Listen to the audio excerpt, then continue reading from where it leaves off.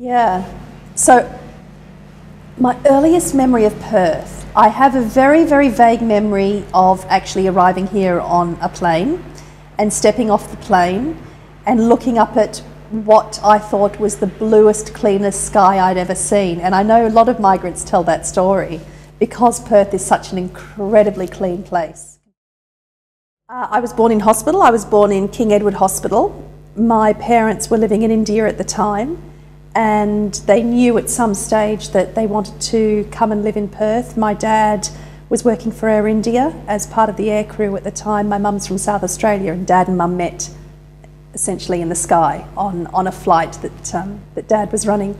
And they fell in love, and I guess for those people that know the film Guess Who's Coming to Dinner, the Sidney Poitier film, that was my parents' story really.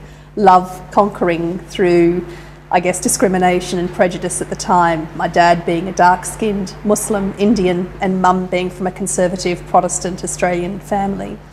So both families were against the marriage, so they eloped in 1970, and they had both been to Perth before and loved Perth and had a few friends in Perth. So they decided to elope to Perth and had a small wedding with some friends. So Perth always held a very affectionate place in their heart, and they knew that at some stage when they would have a family they would want to come back to Perth. But we arrived in Perth in end of 1976, beginning of 1977.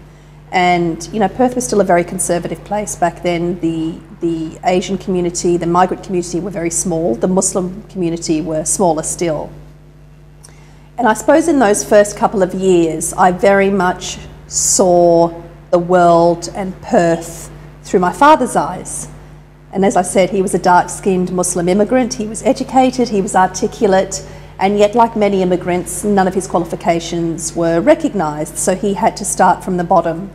And I remember, even as a little girl of 5, thinking what a big sacrifice and how brave Mum and Dad had been, because they had a very comfortable, familiar lifestyle in India. And I know my parents used to tell me, and my father used to tell me, that they made the decision to come to Australia, which probably was quite a sacrifice for them in terms of lifestyle, that they made the decision willingly because they knew that their family, their children would have a better life here. So it really was a move inspired to give me and later on my brother a better life, a safer life, more opportunities. And I think that's probably the common story of most migrants that move away and in search of a better life. So when I came to Perth, to this country, I had a different accent because I'd initially done some infancy schooling at an international school that was run by Brits. So I came with an English accent. And I looked different. I was darker skinned back in those days as well because I spent a lot more time in the sun.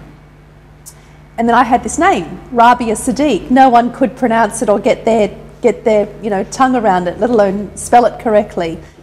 I'd been pestering my parents for a little brother or sister for a while, so I suspect in a little way, in some ways, my little brother came about to shut me up in some ways. So when he came along, he was my little ray of sunshine, and I would have done anything for him. I was very protective over him. Now, back then, life was different. The idea of leaving my children home alone now fills me with horror. But life was very different back then. And we lived next door to an older couple in the suburb that we started life. And shortly after, my parents saved enough to buy their first house. And we had no family, of course, because Mum and Dad were outsiders, and that was very common for immigrants. And this elderly couple, I think, felt sorry for us and took us under their wing. And we became very fond of them, very friendly with them. My brother and I even eventually called them Nan and Pop. They became sort of my surrogate grandparents. But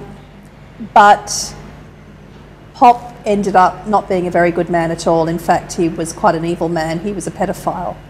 And Pop absolutely manipulated and exploited the situation that my brother and I found ourselves in, and Pop sexually abused me for many, many months. And like many pedophiles, Pop was very clever, and he had identified my weakness very early on, which was this love I had for my baby brother. And so I suffered in silence for a long time because Pop made it very clear to me and threatened to me that if I told anyone what he was doing, that he would give my brother special time, as he called it. And I couldn't have that. So for a very, very long time, I didn't tell anyone about what Pop was doing to me because I thought as long as I remained quiet, I could protect my little brother. And eventually when I told my parents, and I remember the day that everything changed, and it was in the summer holidays, and Pop came over after he heard Mum and Dad leave for work. And on this day for the first time, I saw Pop look at my brother with exactly the same expression that he had looked upon me all those months previously, and I knew in that moment that there was nothing I could do to protect my brother anymore, that he was going to be his next victim. And so I knew I had to speak up at that stage. And when I told my parents, obviously they were mortified, they were heartbroken.